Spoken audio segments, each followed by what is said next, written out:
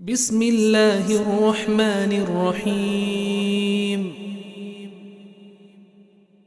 In the name of Allah, the most gracious, the most merciful.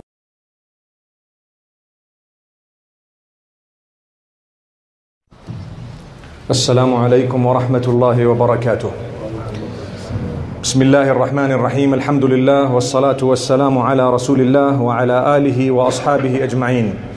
All praise is due to Allah subhanahu wa ta'ala. Blessings and salutations upon Muhammad sallallahu alayhi wa sallam, his entire household, all his companions. We ask Allah subhanahu wa ta'ala to bless them all and to bless every single one of us. My brothers and sisters, many times we are unhappy, not because Allah subhanahu wa ta'ala has not given us, but because we begin to compare ourselves with others around us. Yet if we were to look at the previous nations and the generations, we would realize that they were happier, yet they had less than us if you take a look at it.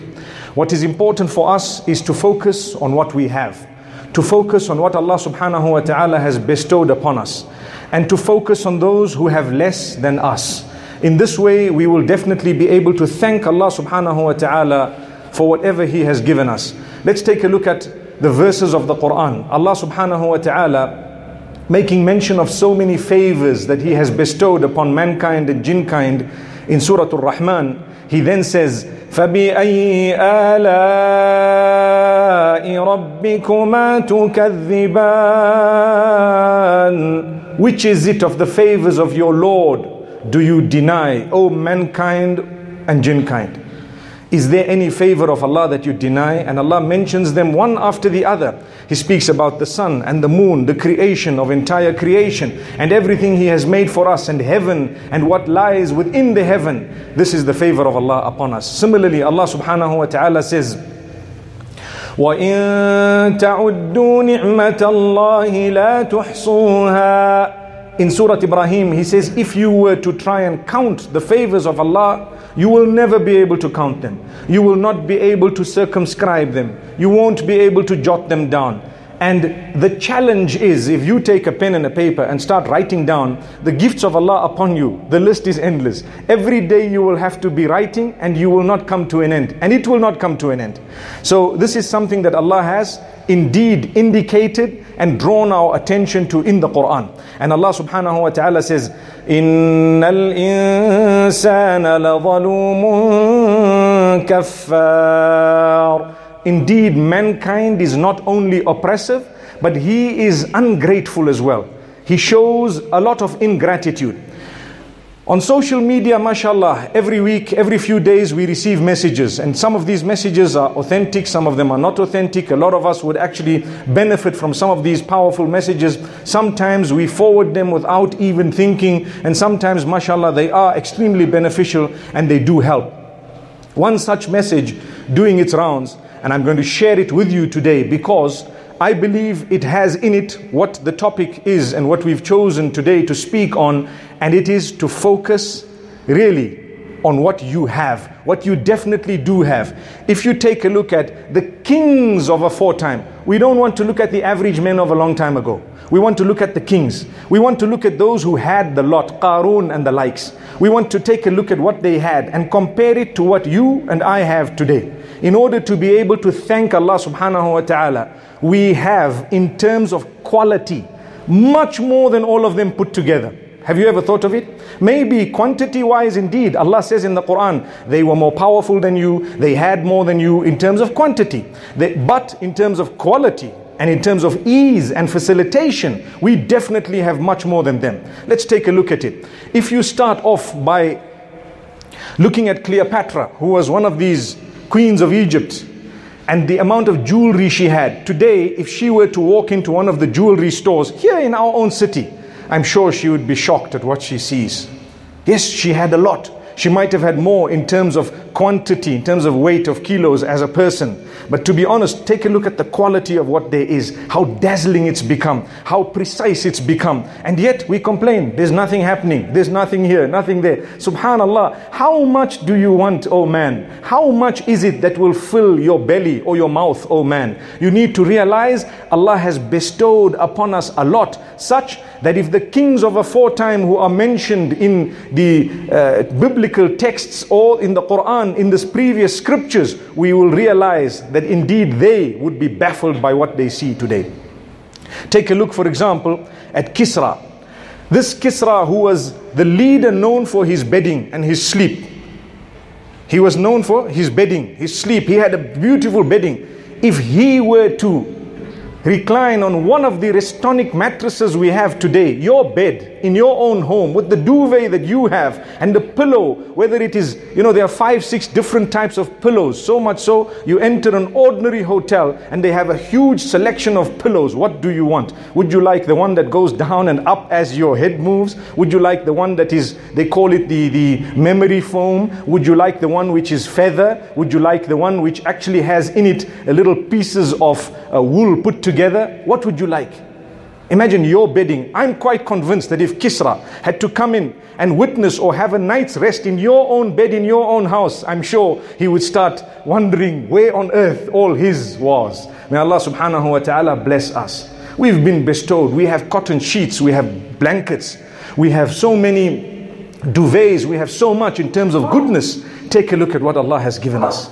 My brothers and sisters, it's important for us really to thank Allah for what He's given us. Yes, and take a look at those who don't even have a bedding from amongst those who are around us. The refugees, those who are struggling from Syria and Iraq, those who have been driven out of their homes by the oppressors, those who are from lands where war is taking place, who literally have nothing they had in the past. Take a look at the wars of North Africa, whether they're in Libya or Egypt or anywhere else. What has this done? It's come with a lot of destruction. People have lost their homes, they've lost their property. All this is something un-Islamic. We are not supposed to be destroying, we are not supposed to be killing. We are supposed to be mindful of human life and the ownership of their property. But take a look at them, and where are we sitting? Subhanallah. May Allah subhanahu wa ta'ala bestow His favor upon us and upon them as well. May Allah subhanahu wa ta'ala never let us see difficult days. But Allah promises in the Quran that if you are going to be ungrateful, then indeed what do you expect besides snatching away of those gifts of Allah? Allah gives you something, you're not grateful. He says, what do you want? Let's listen to the verse. Allah subhanahu wa ta'ala says, and this is a beautiful verse in the Quran, لَإِن شَكَرْتُمْ لَأَزِيدَنَّكُمْ وَلَئِن كَفَرْتُمْ إِنَّ عَذَابِي لَشَدِيدٌ. If you are going to be thankful, grateful, show gratitude, indeed we will bestow you with increase in that favor. But if you are not grateful, no gratitude, ingratitude, disbelief, turn away from Allah, He says our punishment is severe. May Allah subhanahu wa ta'ala not do that to us. Take a look at Caesar. In his days, he was well known for him being fanned. You know, the fans from the heat. There were so many of the slave girls who used to stand around him with the fans and fan him down. Today, we have a fan. You press a button and it's on. Another thing, we have air conditioned such that if you were to close the doors and if you were to decrease the temperature, you would literally feel like you're in the North Pole. In the middle of summer, you would need something warm to cover yourself in order to sleep. We are spoilt. Don't you have far better than what Caesar had? And yet he was one of those powerful, wealthy leaders of the time. We have more in terms of quality, definitely. A touch of a button, next thing everything becomes cool. Take a look at the ancient Arabians. When they needed to drink cold water, for example, they used to put it into a little skin and put that under the ground in order for it to become cool.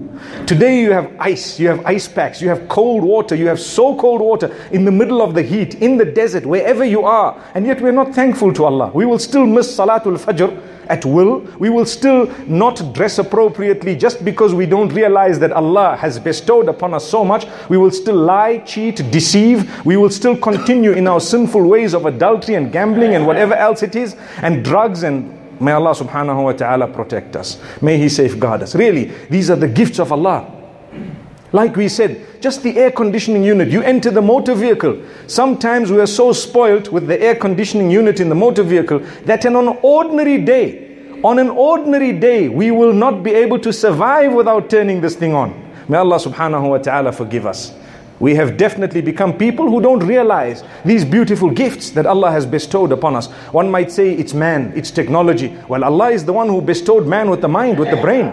And this is why Qarun's mistake. What was Qarun's mistake? His mistake was, he said, إِنَّمَا أُوتِيتُهُ عَلَىٰ عِلْمٍ عِنْدِي. Indeed, whatever I have in terms of wealth, I've been given it because of my own brain, my own my own intellect. And Allah says, does he not see that Allah has destroyed those before him who had more wealth, more might than him? It was Allah who bestowed you with the brain in the first place. So don't think you came first in your class because it was you who was bright. It was Allah who gave you the brain. And then you achieved because Allah subhanahu wa ta'ala bestowed you with that beautiful brain. So take a look at Qarun. What was he known for? He was known for the fact that he had so much of wealth that the keys to the treasures, the keys to the locks of the treasures that he owned were so heavy that a group of men would find them difficult or would find it difficult to carry. That's how much it was. Had he come today, he would have noticed much more wealth than his. Much more wealth than his. And you know how it's resembled? By a little plastic card. Imagine. No need for men to get tired. No need for anything else. We're not speaking of the halal and haram aspect of Islamic finance and non-Islamic finance. We are just saying a large amount of money depicted by a little card. Have you noticed that? Subhanallah, look how it's been facilitated. No one needs to carry on, carrying the keys of their treasures everywhere, wherever they go, as Qarun used to do. Allah's made it easy. It's so easy for you. And like I said, we're not speaking of the permissible, prohibited of it, because that's a topic of its own. But what we are saying is, today, a person can be so wealthy and you won't even know. Subhanallah, because he just has to carry his card. That's it. May Allah subhanahu wa ta'ala grant ease to us. May He protect us from the pangs of inflation. I called it that intentionally because wallahi it drowns people. We have been in this part of the world through difficulty already, where we've known what inflation is all about. We ask Allah subhanahu wa ta'ala to grant us all goodness in terms of sustenance and to bestow upon us the best in terms of His rizq. May Allah subhanahu wa ta'ala grant us all goodness. Ameen. If you take a look at the people of Mesopotamia, if you take a look at the chariots they had, they were known, the place was known for beautiful chariots, pulled by lovely horses and so on. It was actually amazing, magnificent. They used to pride themselves. The wheel was invented and they used to pull themselves, and it was so lovely. They could actually carry on, and it was something picturesque, really beautiful. If they had to see one Toyota of today, they would be gone. That's it. One little starlet, starlet is one of the smallest of the vehicles you can actually buy here. Something that is minor, one of the lightest micras that you have, the Nissans. If they had to see one of those, they'll forget about all their chariots. Don't you agree? Allah has bestowed upon us much more in terms of ease, in terms of facility, in terms of quality than them. They may have had 1,000,000 of these chariots. What happened? Where is the gratitude? A lot of us seated here, either ourselves or our fathers or forefathers, perhaps they couldn't afford a motor vehicle. Perhaps they didn't have it for many years. And perhaps they used to catch public transport. And even beyond that, they used to walk. Do you know that? And yet today we sit and we deny the gifts and the favors of Allah by missing our salah, by wholesale, turning against Allah subhanahu wa ta'ala wholesale. May Allah subhanahu wa ta'ala grant us ease, goodness. Every time another vehicle comes out, you find it is much more comfortable. It has in it much more facility. Now it has in it what you and I would call satellite navigation. They call it the GPS, the TomTom, the Garmin, whatever you'd like to call it. It's on your phone as well. Where would you ever in the wildest of your dreams, even 20 years ago, 50 years ago, have dreamt that there will come a time when we will not be able to do without a phone telling us turn left after 500 meters and you have now arrived at your destination? Those of us who might go to countries we don't know, we no longer need someone to tell us, you know what, these are the directions. Not at all. You need them to send you a location on WhatsApp, and all you do is you open the location and you say you want to drive there. The next best thing you know, it shows you the traffic. It shows you which route to use. Who on earth would have dreamt that some time back?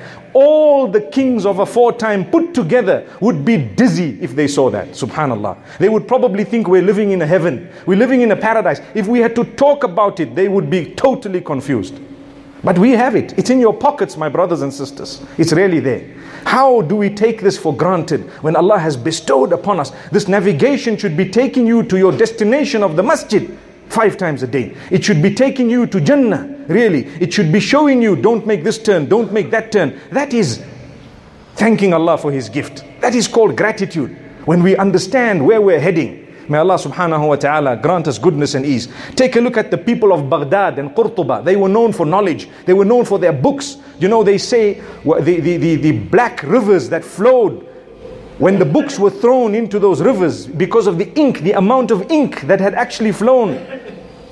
Subhanallah. They had books, libraries upon libraries. Wallahi, my brothers and sisters, do you know the little chip that happens to be in your phone, in your little mobile phone, 64 gigabytes, 128 gigabytes, holds more than 200 of those libraries if you wanted it to be in there. Do you know that? This is a gift of Allah. Today, their library is put together. One hard drive of a few terabytes and it's over. Imagine, what do we do? The knowledge came to us. This is what it is. We still don't know. We are more ignorant than them, yet knowledge is at our fingertips. Subhanallah. Much more ignorant. And even if we do know things, we don't practice upon it. So it's important we ask Allah's forgiveness.